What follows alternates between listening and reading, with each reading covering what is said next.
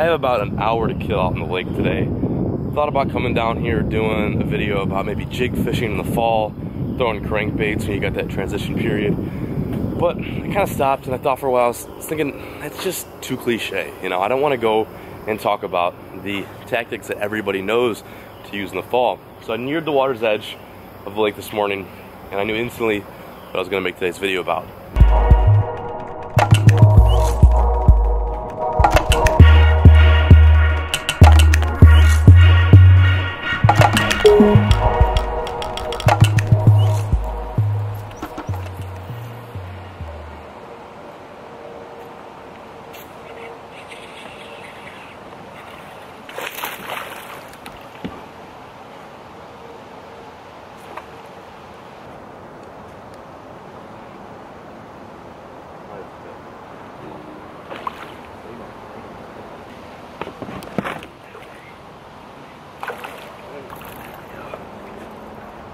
Just barely hooked. I am doing a little fall topwater fishing. This is one of my favorite things to do during the fall season, only because it's a technique that a lot of guys don't do. And it's pretty underrated. Look at that nice fish. I'm gonna go into today's video talking about some of the lures I like to throw during the fall when I'm targeting surface bass, and how I like to approach the fall when I'm trying to get a good topwater bite. First with the fish of the day, many more to come.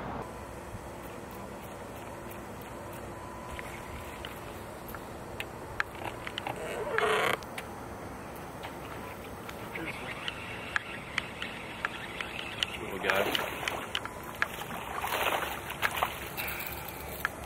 Not the size I'm looking for. Prop fish.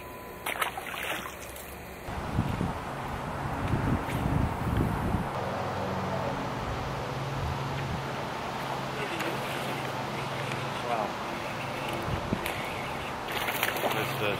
He crushed that. There's no question that he's not able to hook. He was looking good. Look at that. Awesome fish. Man, he just crushed it. I'm a prop bait.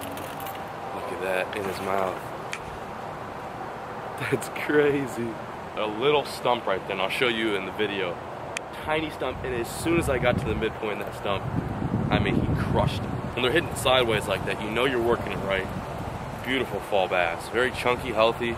You know she's feeding. Shad and bluegill and crawls. Wow. Over with this one.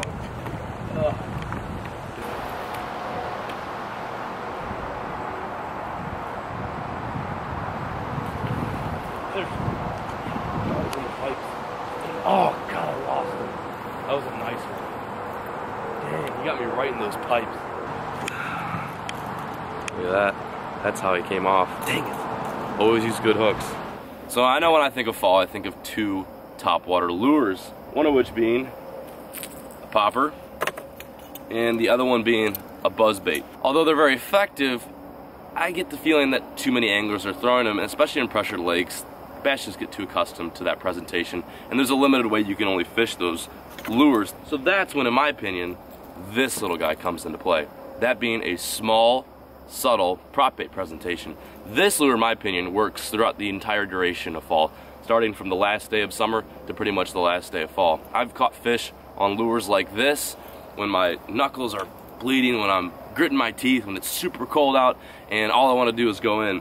But because the water temperature is still warm and those fish are still active, they're hitting lures like this that they wouldn't normally hit on a fast-moving buzzbait or a bland, lame-looking popper. If I'm fishing off a boat and I'm doing this, I keep my boat in the wind generally, and I'll fish in the calmer areas. It just kind of gives me a sense of my surroundings and where I should be when I'm throwing this bait. There's. That was on like the first twitch.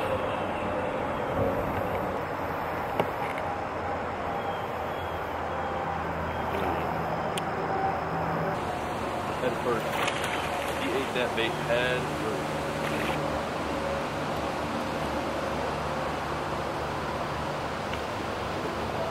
Look at that fish. Nice bass. See where that bait is? In his mouth?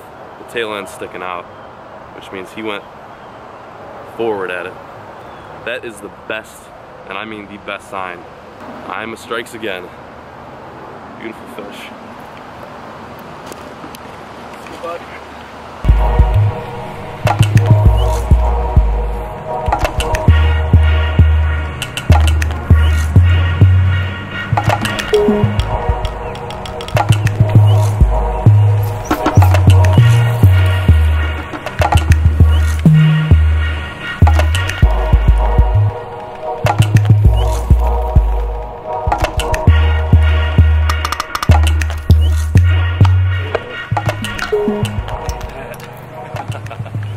That is a topwater fish for you. Check that out. Wow. I tested to see how deep the water is by sticking my rod in the water, and I found out that it was gravel. I felt the gravel down there. It was about 2 feet, so instead of casting close to the bank, I threw it out a little bit because I thought, you know, they'd be roaming around. Fall season's great to find roaming fish. So that fish was pushed off the bank in shallow water. Gorgeous fish.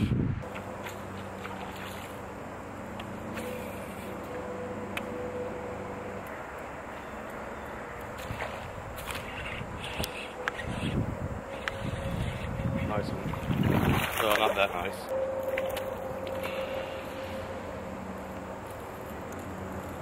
He came off the shore too. Little fall bass. Well, my short-lived topwater bite has officially been ended by the boat traffic and the high sun today. It's actually a little bit too warm for me to even be wearing this sweatshirt. But I learned a few things today, and at the same time I taught you guys a few things today, maybe something that you didn't know about topwater fishing. But for the most part, fish will hit topwater in cold water. They'll hit it in warm water and cold water, and they'll hit it from the start, as the beginning of those leaves start falling, to the point that they're all gone. So the boat traffic just kicked me off the lake for the most part, and I can't even film down there. So I'm up here. I'm gonna really quickly go over and touch base on a few things before I wrap up today's video. It got a little too hot today. The boat traffic slowed down the topwater bite, and of course when that sun comes up, you lose your shade, and that's something that you really have to rely on during this time of year in order to throw this little guy. So I'm just gonna break down really quickly a few things that I like to look for in the fall, one of which is shade. You always wanna rely on shade even when the water's cold, because it provides a sense of shelter for those fish. There's not a bunch of sun beating down on their eyes. They don't have eyelids, so they can't just close their eyes to avoid the sun. They have to look for other ways to avoid that sun, that being finding shade and cover. The next thing you wanna look for is brush, very old timber that's been standing there for quite some time in the lake. Along with that, I look for junk, and what junk is it's basically old docks, decrepit wood and metal in the water. Those type of areas are great for throwing small baits in between tube, because those small baits are very versatile. You couldn't throw a big glide bait or a big wake bait through something like that because you risk getting tangled up and hung up. With a little bait like this, it's very versatile. You can get it in and out of tight squeezes. The other thing I look for is transition points. That is where rock meets sand or grass meets wood. It's a place, a break line, where there's a change in the bottom contact or the cover for the most part. So today's transition point was metal to rock, and that fish was actually standing right there.